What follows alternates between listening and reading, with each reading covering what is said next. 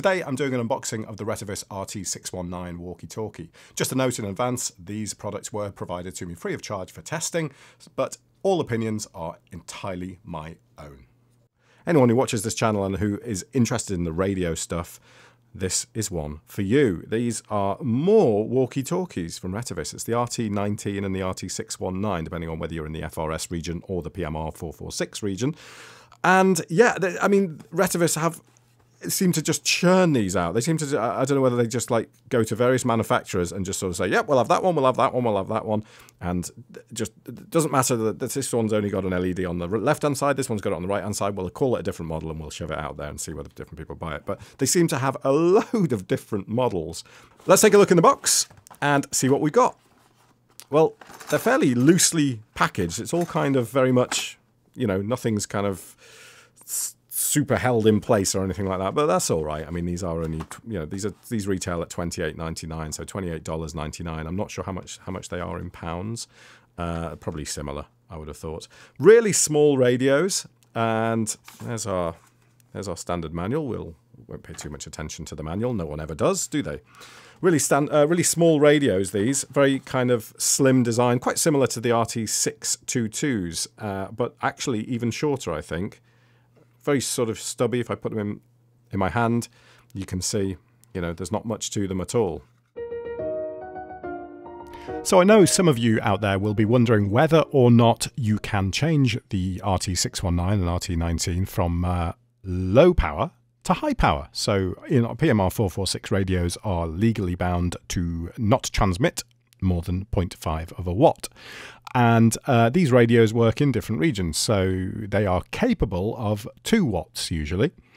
And it's asking a bit much maybe for a 1300 milliamp hour battery, but yes, you can. You can do that. You can't do it in this programming software, however. This is all grayed out stuff here. If I go zoom, firstly I'm just zoom in a bit here so I can actually see what's going on. This is all really, really small and looks like something from 1992 on Windows 3.1, but never mind. And the CTCSS stuff here that you can change, you get this nice little drop down. So there we go. Yeah, I can make changes to that if I want to. Transmit power. No, that's grayed out. Bandwidth. Yep, you can change that. We've got our function, scramble or companded, and what scramble method we use, and then we have a frequency hop function. And I did ask them about this actually, because I was sort of thinking, well, I'm not absolutely sure what that is. Some of you out there may know, and you might wish to put a description down in the comments. But I went back to them and asked them what frequency hop was about, and here was the response that I was given. So if you want to pause the video, just take a read of this. I'm not quite sure it's any clearer to me now than it was before I asked, but there you go, that's the description. But if you do know and you have used this feature, please do put down a description in the comments of what this does. Might help others as well. So if you want to change this TX power, you're going to have to do that in the DAT file that you can save out of here. So if I go to Save As, I can save down a DAT file, which is just like a comma separated file really. So I'm just going to call this power. And let me bring that into my capture window here. There's my power.dat, and I can right click on that and edit it in I'm going to edit it in Notepad+++.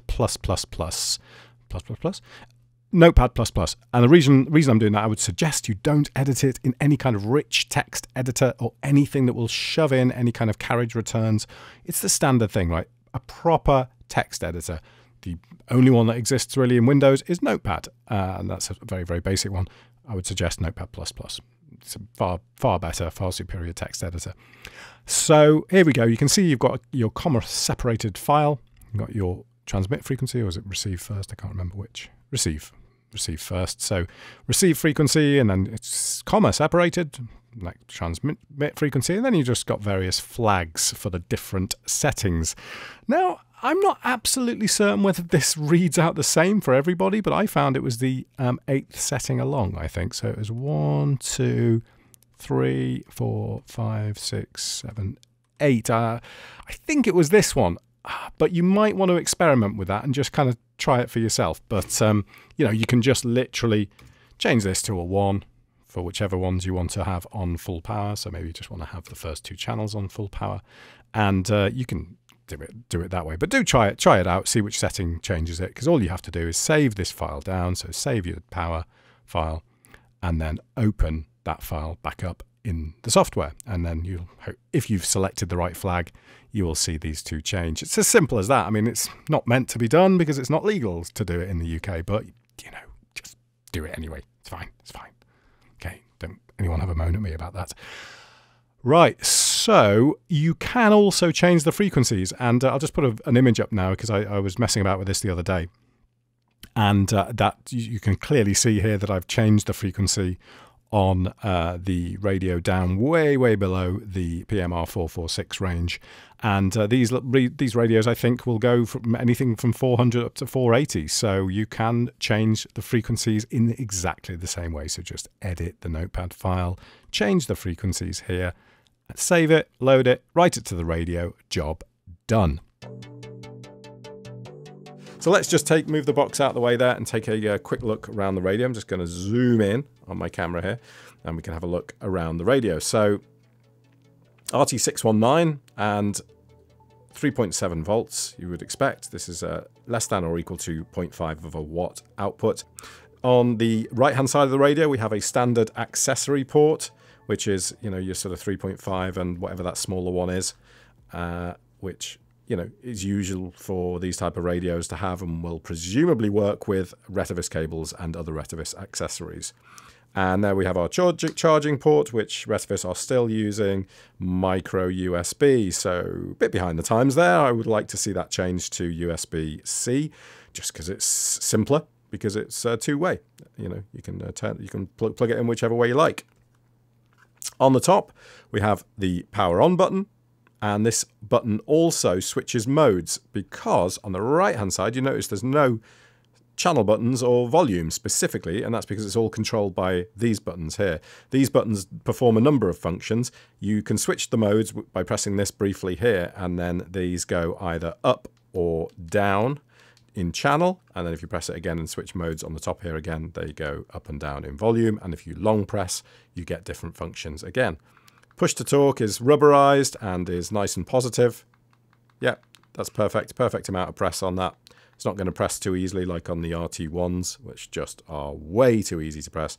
Just the right amount of resistance there. I always talk about the push to talk button. I think people probably think I'm a bit weird for going on about the push to talk button so much, but this is so crucial that this is nice and easy to press and just the right amount of resistance and stuff like that, because you've got to use this potentially with gloves on and just get to it easily, and you don't want it pressed while it's sort of on your belt clip or on your belt or in your pocket, and that's, to me, seems just about right.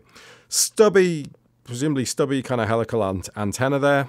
I'm absolutely positive the range on these will be equivalent to all other Retevis radios. They're all pretty much the same. All PMR 446 radios tend to perform pretty much the same range-wise, so don't expect any kind of miracles out of one radio or another. So let's get the battery attached. The batteries are just in the bottom of the box here, and unusually, actually, they are sort of fitted. They're almost like sort of lithium polymer cells, because they're the kind of flat type rather than, I mean, they know it says lithium ion there, but yeah. They're like almost like old style mobile phone batteries, and they're pre-fitted into the rest of the casing for the 619. A little bit unusual, haven't seen that design before. Let's plug that, let's slot that in. So that, yeah, nice and positive when I slot that in. Just undo it at the bottom there, I think. Yeah, so that comes out. It's not gonna, I don't think that's gonna come out easily on its own. Let's just try that actually. No, that's not gonna slot out easily. And then we've got a single screw up here, which is the belt clip, and the belt clips come in the box too, along with these little these little tie things that I never put on. But the belt clips are just basic metal things like this. Super simple, just a little little bit of metal, and they will just fit in place there like that. I don't think you need much of a belt clip because they are really, really lightweight, these radios. Let me just zoom out just a touch. They're really, really lightweight, really easy to fit in the hand, and I think that's probably going to be the big selling point of these, is the fact they are so compact. Nice, small radios. So let's get one powered up. see what we have. Standard Retevis power-up, your 3-tone sort of increasing pitch tone Retevis power-up with the gentleman announcing the channel number. So am I on channel? No, so this is volume now, so you can hear as I press it.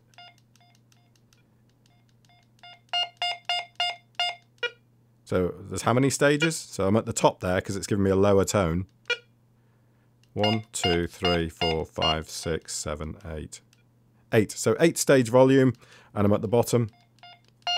4, so I'll put it on 4. So yeah, as I say, to change channel, 12. Just press that to change mode. 11, 10, 9, 8, 7, 6, 5. Yep, now we're in channel mode. And again, press and hold these. We've got monitor on there. Press and hold. I don't know what the other one is set to at the moment. I suppose there's probably a few things that you can set that to. And that's really about all there is to it. Let's just power up the other one and see whether or not, see how they sound. I'm just going to slot the battery in the other one here. So that's on channel 1. Yeah, see, I want to go to the bottom. That's bottom, 1, 2, 3, 4. Right, I'll put it on 4, and then... Oh, that's off. God's sake. 5. So that's all. 5, 4, 3, 2, 1. So I need them on the same. 1, 2. Right, so I'm just going to go out of shot now. I'm going to hold this up to the mic, and you can have a listen to how it sounds. 1, 2, 1, 2. Sounds particularly tinny to me. I'm just speaking directly into the mic. Let's just turn up the volume on here a little bit. 1, 2, 1, 2. Yeah. Yeah, very, very tinny, but I think you would be able to hear what somebody's saying. You could just whack up the volume and you would understand somebody, but they do, I mean, there's no kind of decent audio to them. They're particularly tinny, but I'd sort of expect that just for the size of the casing. LEDs on the front, orange when you transmit, green when you receive, and that's all there is to it. I'm now a good few weeks on from when I first did the unboxing of the Retevis RT619, and I just want to give you my thoughts on it now. I've taken it out a few times, tried it out, and just to see how well it performs. And I suppose in summary, would I recommend you buy one of these? Probably not. I think Retevis do better products if you're willing to spend a little bit more. And even if you just want to spend the same amount of money, the RT622 is probably going to be a better bet. And I'll tell you why, or at least my opinion why. Firstly, what's the good about this? Well, it's really, really compact, as I say. It's super nice because you can just slot it in your pocket. It's just, you can hardly feel it's there. You can put it in any pocket and you just don't even kind of notice it, which is really nice. The range-wise is fine. It performs just as well as any other PMR 446 walkie-talkie, really. So yeah, it's fine. You can pick it up. It works. It functions as a walkie-talkie. But there are two things that I cannot get over with this walkie-talkie, which is why I would not recommend it, really. Firstly, the fact they've chosen to do that kind of switching button on the top to change the function of these two down the side here between volume and channel is just a pain. It is awkward. There's a lot of time when I need to change the volume on a walkie-talkie when I'm using it. As such, having to figure out whether I'm on channel mode or volume mode or how, and not having any immediate way of telling how high the volume is, just doesn't work for me. Might work for you. I guess you can only try it to see whether it works for you. But that, to me, is a silly, silly design. The RT622, as I mentioned, that just has a standard volume control, a little switch on the top that you turn to adjust the volume. You can tell exactly by putting it up to the top, see how high it is, and then bringing it down a bit to whatever you want it to be. There's no way to do that, and I hate it. I really don't like that at all. The second thing is the volume. The audio on these is pretty poor. It's quite tinny, and it's really quiet. So we noticed when we were out that if there's any kind of traffic or any background noise at all, really, you just can't hear it. Imagine if you've got it kind of mounted here on a bag or something, or just on the top of your coat or your jumper, you would probably be able to hear it. But if you have it anywhere else, sort of on your belt, or just in if you anywhere else on your person, really, you just can't hear the thing. The volume is so quiet on it. It's just no good. If you're going to be out and about and everywhere, you're going to be somewhere really quiet, like, you're out for a walk in the hills somewhere, there's not going to be too much noise around there. So, yeah, you'll be able to hear it there. But the output, the volume audio on this is just not good enough. So, other than that, yeah, it works fine. Say, battery life was fine, range was fine, and it works as a walkie-talkie. But I couldn't really recommend this. Go with something else, spend a little bit more, go with a different Retevis product, because they do good products, but the RT619, is not the one for me. Hope that helps. Make a decision if you were thinking about buying it. I'll put links for the product in the description anyway, but I might also put links for the 622 as well, just in case you are more interested in that one. It's the same sort of size, same type of battery, but it's just got the rotary volume control, and the audio is a little bit better too. Thanks for watching. I'll see you soon.